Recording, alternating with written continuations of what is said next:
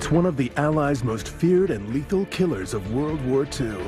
An aircraft with a sting in its tail and a 2-ton bomb load. Revolutionary in design, it was the fastest of its time and built almost entirely out of wood. It took the fight to the enemy's door and swept across Europe.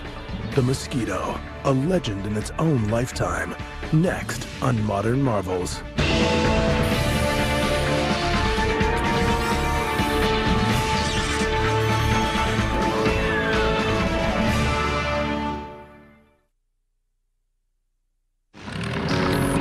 The best aircraft are often the fastest. The pursuit of speed has been part of the appeal of aviation from its earliest days. And often it is the most innovative and radical designs that break speed records. The Lockheed Blackbird uses new metals that came out of the space race and flies at over 3 times the speed of sound.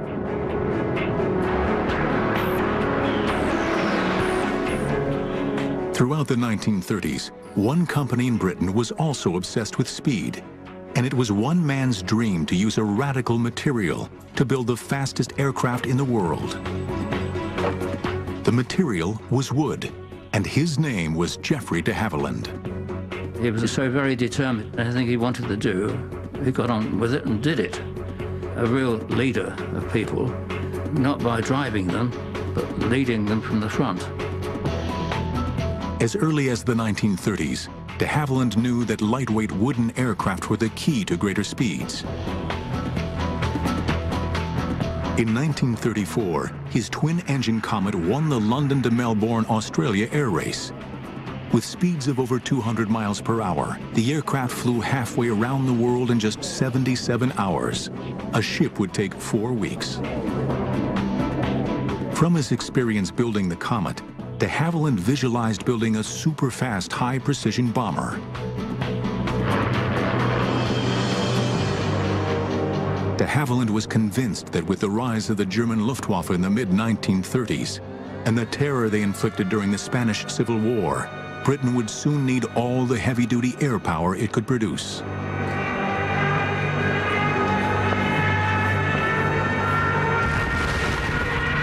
It took the British quite a while to realize that the Germans had innovative designs, monoplane fighters, but more importantly, they had medium bombers that were being developed. And they had, in effect, tested them in the Spanish Civil War from 1936 onwards. It's a huge wake-up call.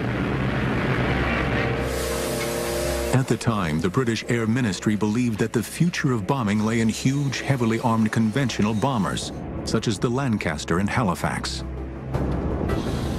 Radical new designs of lightweight aircraft were ignored.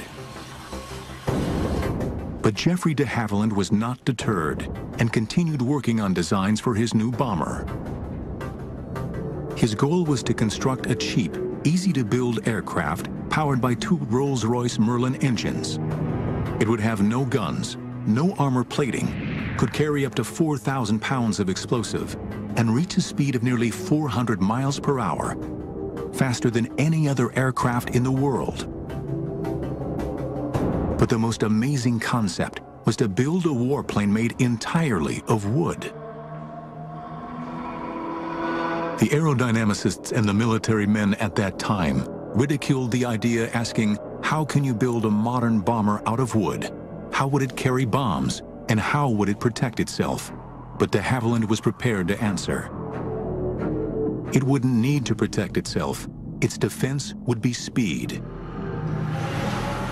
As for strength, pound for pound, timber has similar structural properties as aluminum and steel.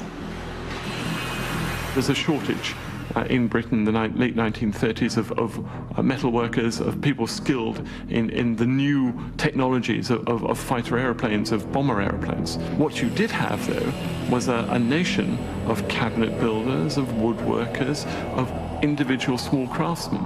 But more importantly, you can actually mobilize all of these people to build it, and you can make it, in effect, a cottage industry. September 1939. With war breaking out in Europe, de Havilland is at last given the green light to build a prototype aircraft. Immediately, the de Havilland design team goes into overdrive. Led by Ronald Bishop, they move into a 17th century manor house called Salisbury Hall. This remote house was chosen to keep the new aircraft away from prying enemy eyes. By October 1939, work begins by building a mock-up aircraft in the manor's enormous kitchen. A hangar disguised as a barn is constructed at the western side of the moat. We were working often periods of time, 6.5 days a week, and at some periods from 7 o'clock in the morning till 7 o'clock at night. But they are racing against the clock. In the spring of 1940, Germany conquers France, and the British Army is swept off the beaches of Dunkirk. The Germans are poised for an invasion of Britain. Every effort is focused on holding off the Germans, and de Havilland's Wonder plane seems destined to never leave the drawing board. Air Marshal Sir Wilfrid Freeman was the only member of RAF High Command to support the Mosquito. As a result, the project was initially known as Freeman's Folly. Modern marvels will return in a moment.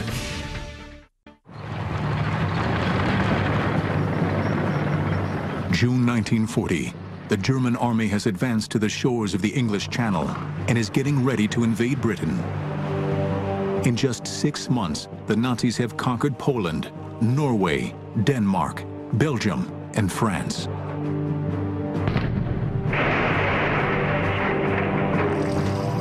Britain is the only country left to face the onslaught of Nazi Germany.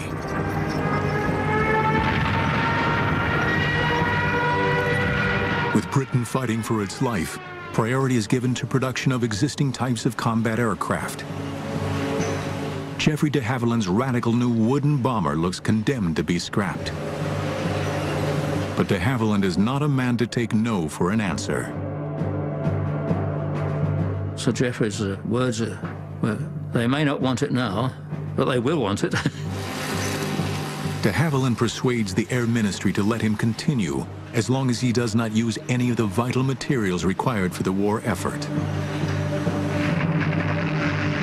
Throughout the summer of 1940, as Britain fights for its life against the German Luftwaffe in the Battle of Britain, de Havilland and his team work on the wooden bomber.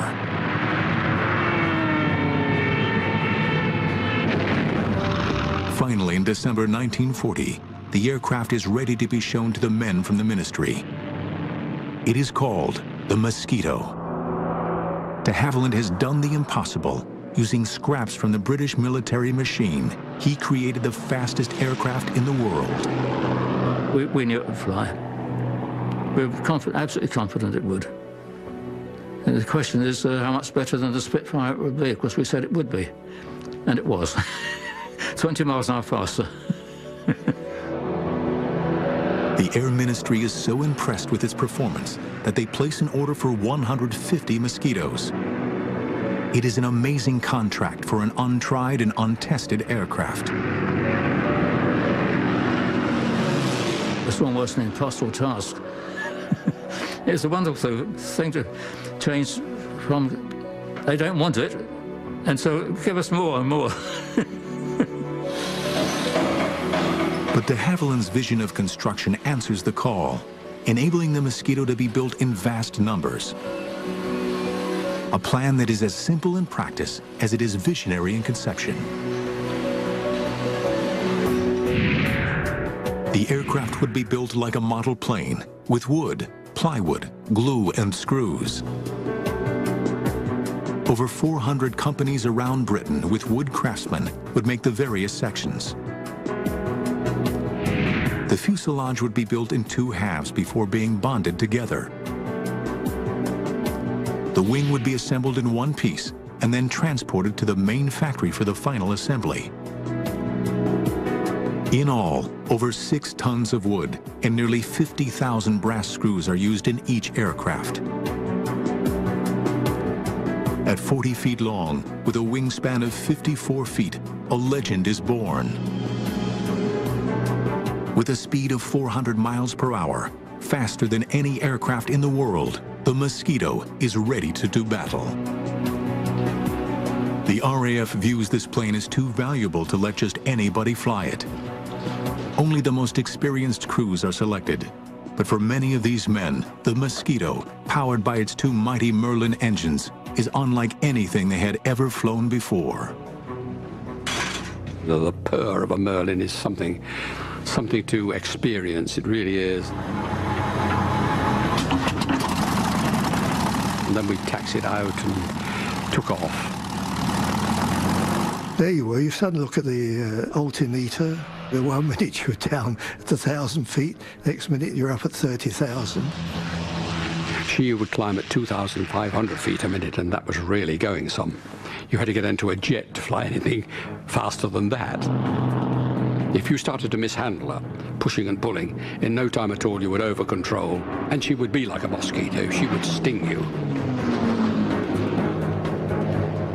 In July 1941, the first Mosquitoes to go into service are delivered as photo reconnaissance units. It has taken just 22 months from the first drawings to delivery. Unarmed, bristling with up to 5 cameras, these aircraft are soon sweeping all over Europe, evading anti-aircraft guns and German fighters. The Germans have nowhere to hide. Nothing is safe from the Mosquito's prying eyes. Photo reconnaissance was vital. We're talking the days before satellites, the days when human intelligence on the ground was limited. It was difficult to get back good information. Before every single bomber command raid over enemy targets, they had to take pictures of the targets, and in fact had to report the weather as well. So the Mosquito was an ideal aeroplane for that. In fact, you could say probably it was the best aircraft for this. But it is as a bomber that the Mosquito comes into its own. During the early part of World War II, bombing was a case of hit or miss. Aircraft flying at 16,000 feet would drop their bombs in huge numbers, relying on luck, weather, and flying skill to hit their targets. But in 1942, the Mosquito bomber version changes all that. Relying solely on speed and height to outrun the enemy fighters, Mosquitoes can drop their bombs with pinpoint accuracy. Soon, Mosquitoes with their payload of 4,000 pounds are an integral part of bombing missions. But the Mosquito is even more deadly once the pilots perfect the art of fast, low-level daylight raids.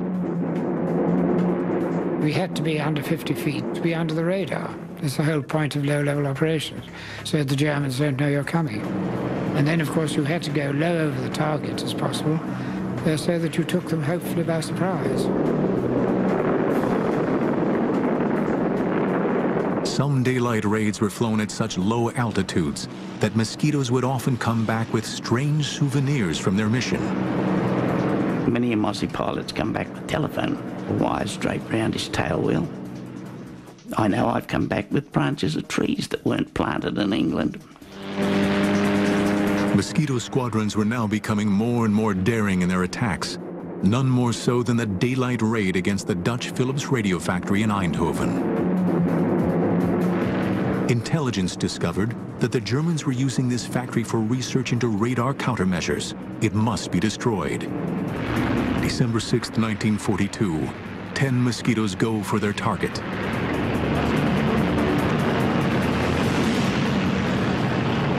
We went low level down the Scheldt estuary into Holland.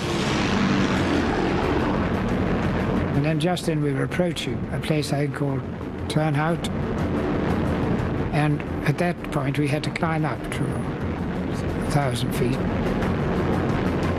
And then we turned to port, and up came the factory and went down in a screaming dive and dropped our bombs straight into it.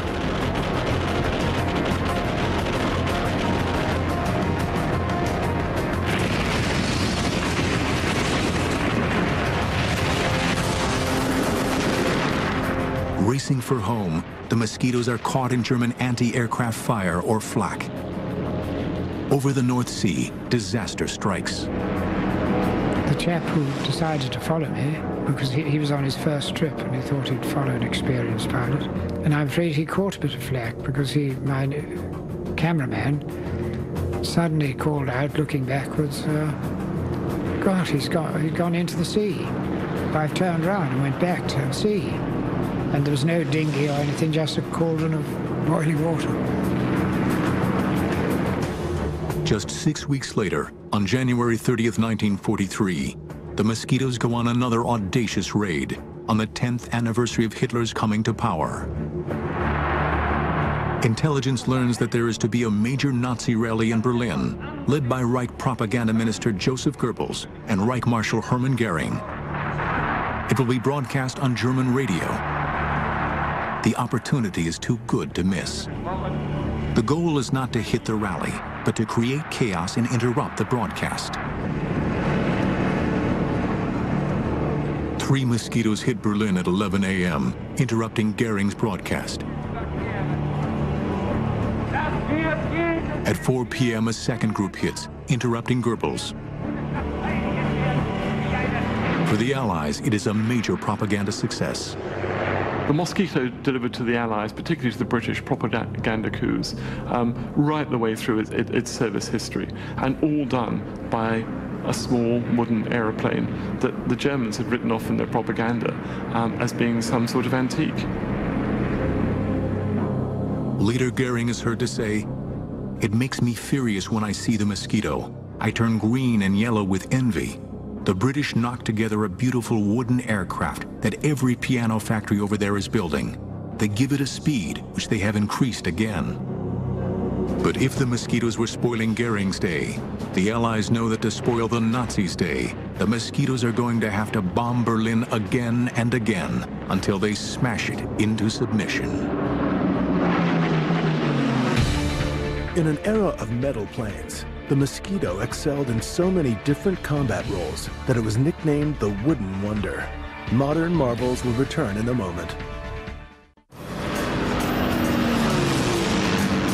Since entering service, the Wooden Mosquito has been thrown into battle with devastating results. Whatever role it is asked to do, the Mosquito answers the challenge, always ready to take the fight to Hitler's doorstep. By mid-1943, the Mosquito is bombing Berlin on such a regular basis that the missions are referred to as the Berlin Express. But for the Mosquito crews, nothing is ever just a routine mission. We would take off after the Lancasters, perhaps 2 hours after the Lancasters had gone. And it was at that time that I really felt lonely. It was a very lonely feeling. And it was at that point that you could start thinking about what you were doing. You had to rely entirely on the navigator who had radar aids and things like that. But then with the night closing in on you, you suddenly became to realize that you'd left your homeland behind and you were heading for you knew not what. After 2 hours, the much faster Mosquitoes catch up with the slow lumbering Lancasters heading for Germany. Flying at 25,000 feet, the Mosquito crews look down on the procession of bombers 7,000 feet below them. And then you would probably be treated to a sight you would rather not see, which was the German night fighter force intercepting the Lancasters. I mean, it's true to say that once the German night fighters found the bomber stream, they didn't let go. And they'd be there, hammering away at the flanks of the heavies, and you'd see a sheet of flame as a Lanc caught fire and then blew up. And this would be the melancholy procession to the target and out of it too. It's just awful. But it is not only the night fighters that they have to get past. The German searchlights also hunt for any Allied aircraft in the sky. The favorite thing for them to do was to pick up somebody with a searchlight and then fasten all other searchlights onto it. So it was like a moth in a candle flame, and it wasn't very long before you saw brr, brr, brr, one-way tracer going, and then an explosion as a Lanc or a Halifax went down.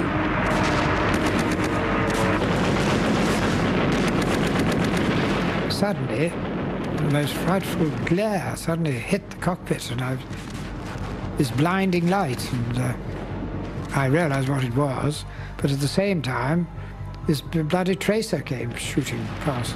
So I just dived and twisted, and I got out of it. You could twist and turn if you wanted to, but generally speaking, they would hold you as you twisted and turned, follow you. The way to get out was in a dive, so you could do a screaming dive and quickly fly away. Eventually, the Mosquitoes and Lancasters reach their target. Having dropped their bombs and taken photos, they then have to fly back through the searchlights before they reach Britain. For the crews that make it back, the RAF finds a way of protecting them from the horrors of war. People came back shot up, and one thing I did notice about the bomber airfields, of course, no one was ever sick. You never saw an injured man around the place. If people arrived wounded, he'd be quickly spirited away. Everybody next day was there, booted and spurred and smiling. Nobody was dead, or if they were dead, they weren't there anyway. One squadron flew nearly 200 missions within a year, and Mosquitoes bombed Berlin 220 nights in a row. By early 1943, a bigger, badder version of the Mosquito comes into service, the fighter and night fighter Mosquito. Now armed with 4 .303 caliber machine guns, it can lay down a devastating storm of shells. During early trials, it was found that the flash of the guns was so intense that it momentarily blinded the crews. Modifications were made, and because of the grouping of the guns in the nose, Mosquito pilots now have a terrific concentration of massive firepower. Soon these first night fighters are in action, and with their new radar guidance systems are wreaking havoc on German bombers. The timing couldn't be better. In June 1944, a new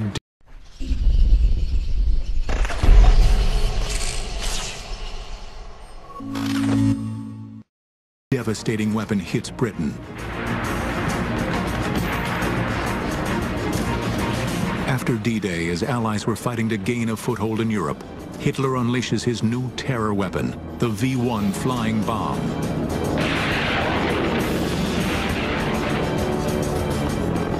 Flying at nearly 400 miles per hour, equal to the Mosquito's speed, and packed with high explosive, the V-1s are aimed at London.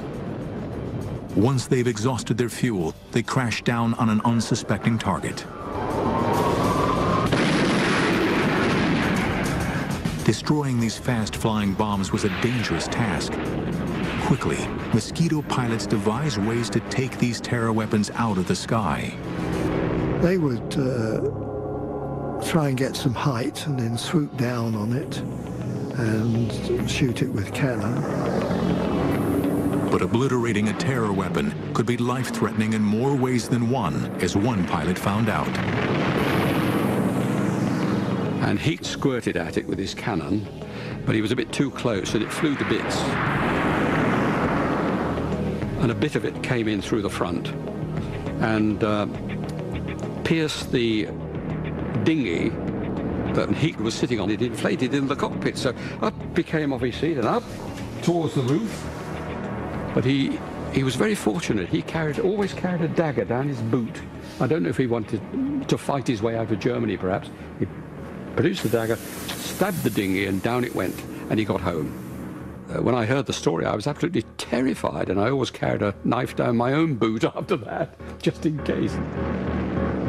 While the fighters were attacking the V-1s in the air, their photo recon brothers are scouring France and Belgium, hunting down their launch sites. As we got near the target, of course, the navigator would alert you to your position. Put your nose down onto towards the ramp and the pillbox, and the pilot would release the bombs.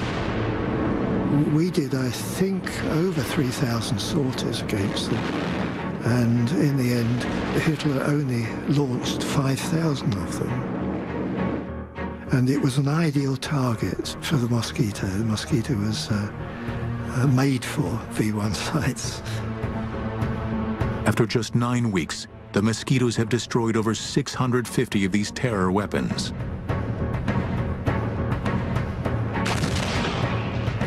But the Nazis are not beaten and are fighting as ferociously as ever. Once again, the Mosquito will go into harm's way on one of the most daring and ingenious raids of World War II.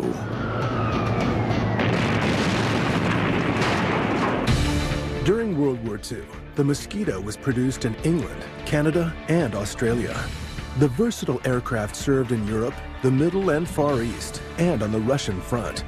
Modern marvels will return in a moment.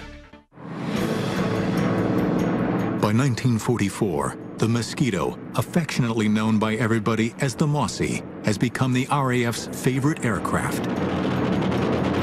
As a supreme bomber, fighter, and reconnaissance aircraft, it is used in almost every theater of war. From its early days, Coastal Command has used Mosquitoes as a vital weapon against harbors, shipping, and vicious German U-boat packs. But by 1944, it has a bigger sting in its tail. Called the Tsetse Mosquito, this aircraft carries a Mullen 6-pound cannon with a kick like a mule. Rate of fire was about 1 every 2 seconds. You could fire it separately, and that's an automated one every 2, or you fired it yourself, carrying 24 rounds. Very formidable weapon. It was armor piercing.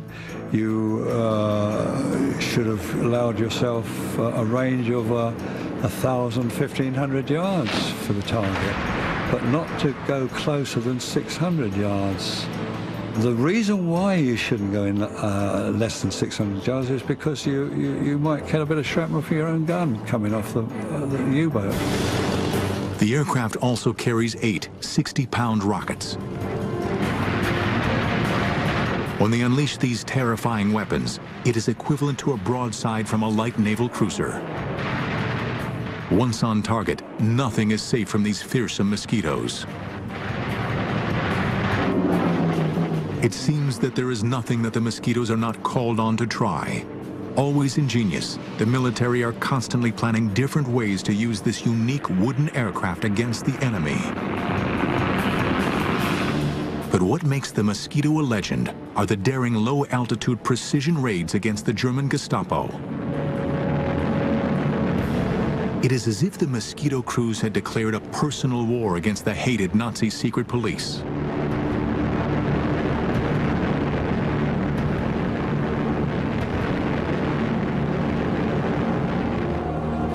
Since the early 1940s, the French resistance network has been a major thorn in the side of the German occupation.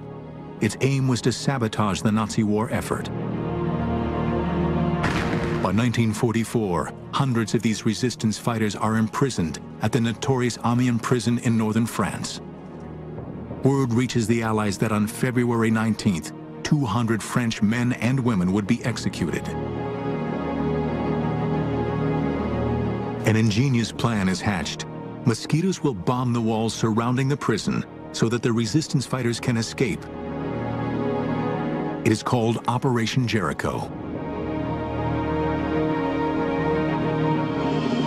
The main prison layout is in the shape of a crucifix and surrounded by a 20-foot-high, 3-feet-thick wall topped with broken glass.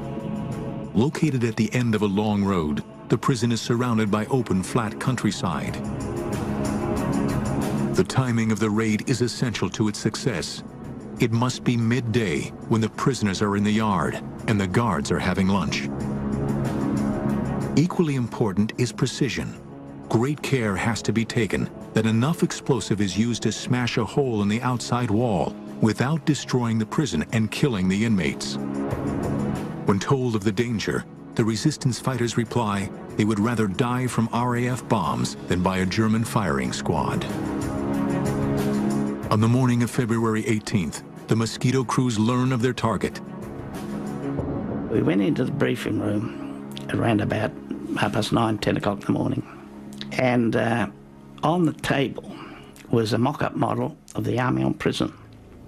And we were told we were going to try and breach the walls and give the prisoners a chance to escape. The attack, timed for exactly noon, consists of 3 stages. One squadron was briefed to breach the walls, in other words, to toss the bombs or fly very low level and put the bombs at the base of the walls, if possible. The second squadron were to come in at 12:02 when the guards had gone to lunch and bomb the dining hall, mess hall, anything they could lay their hands on to keep the guards under control. In case of the first squadron not breaching the walls completely, or the second squadron not doing the guards' quarters, etc., then the third squadron would bomb the whole prison. As the crews wait for takeoff, it looks as if the raid might be called off. The weather has closed in, and all aircraft are grounded. It was very, very bad weather, low cloud and sort of spitting snow, you know what I mean? Very low cloud. And we didn't think it would go on. What the Mosquito crews do not know is that the French resistance have sent a coded message: strike now or never, execution's imminent.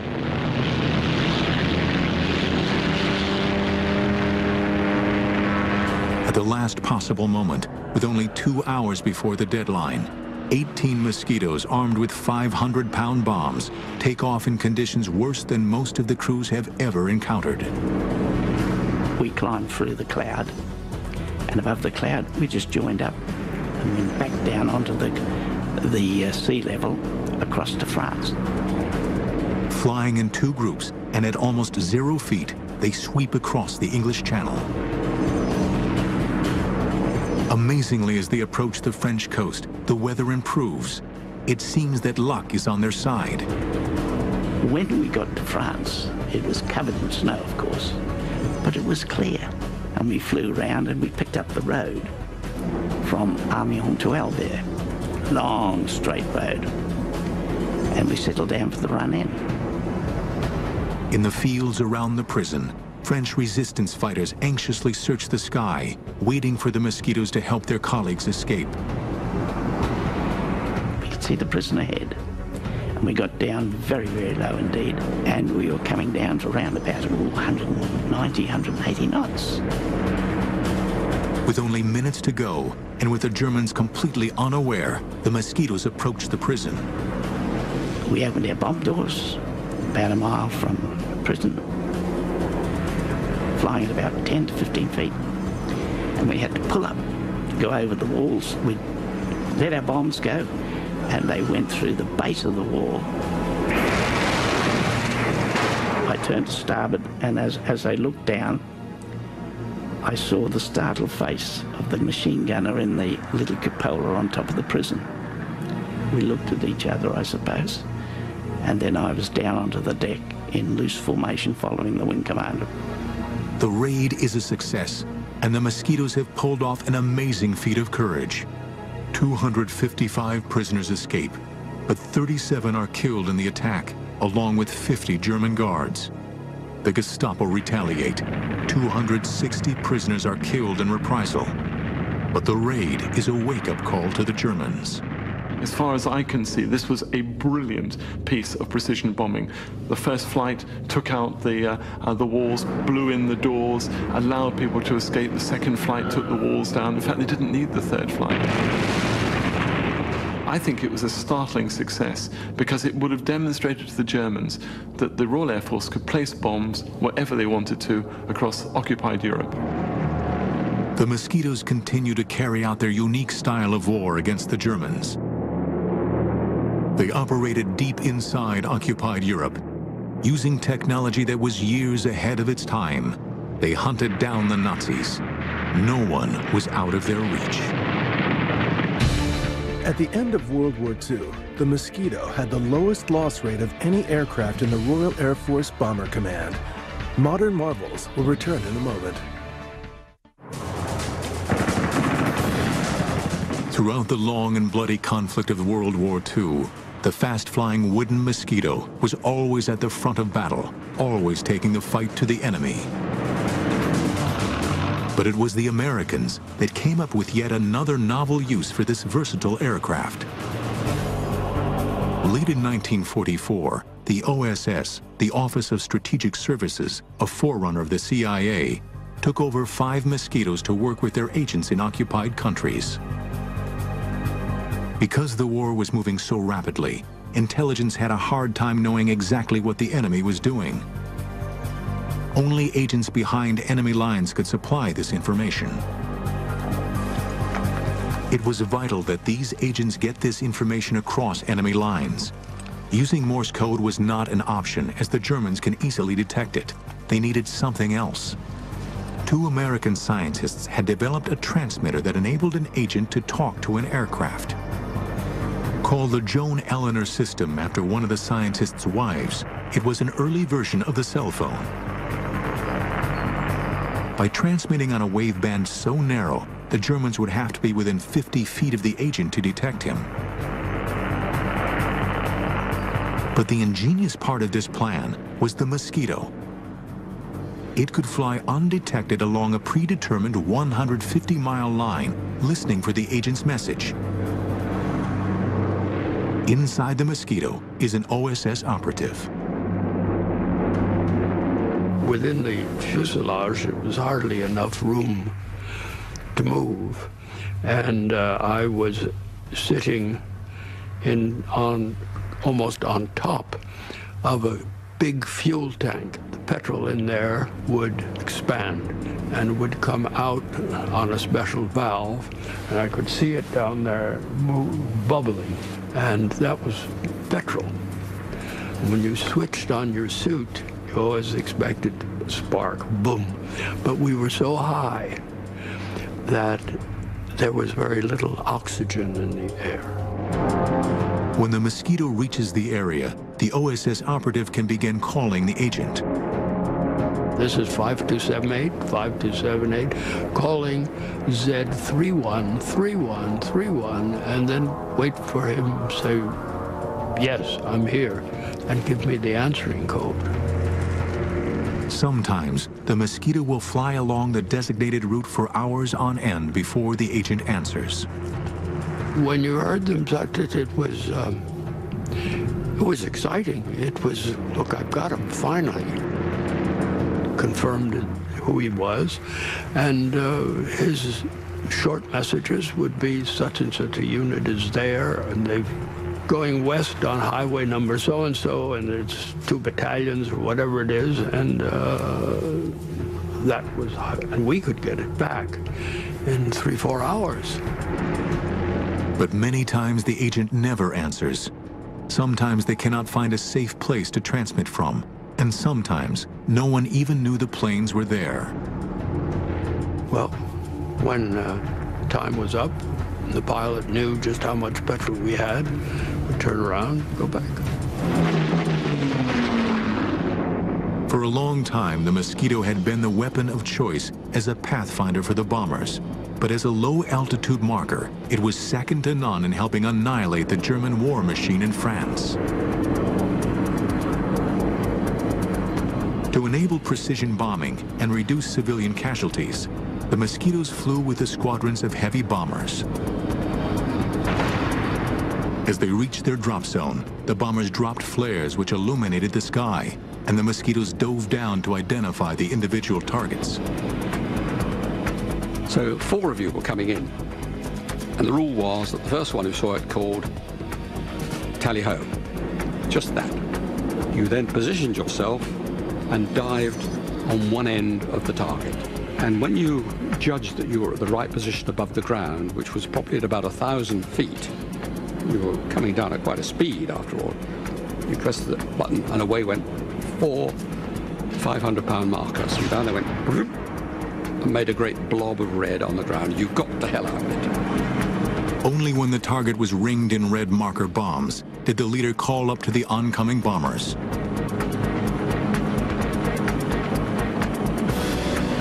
But one of the most demanding roles the Mosquito took on was to cut off enemy supplies. It was a do-or-die mission in the days leading up to and after June 6, 1944, D-Day. As Allied troops fought a bloody battle to gain a foothold in France, the Mosquitoes hunt independently, seeking out enemy supply lines. Trains we preferred to attack because they were always carrying war material or reinforcements for the front. Sometimes you could attack a train going into a tunnel, and you'd get the other end of the tunnel and wait for it and shoot it up as it came out. It was fun, really, shooting up trains. During the month of June, Bomber Command flew over 15,000 raids in support of the Allied invasion forces. And by the end of 1944, they had helped drive the Germans back into their own country. Finally, on May 2, 1945, 2 days after Hitler's suicide in Berlin, 126 Mosquitoes took part in the last raid of the war in Europe. Their target, the German port of Kiel. Within 2 hours, the city was reduced to rubble, a grim legacy to the destructive power of the wooden wonder. The aircraft that was initially greeted with scorn proved to be no joke.